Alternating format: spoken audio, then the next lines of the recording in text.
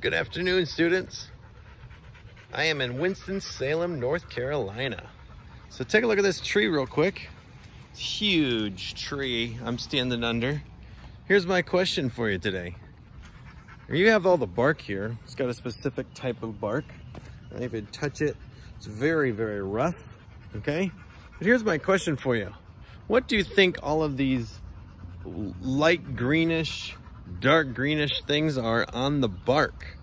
What is that on the tree?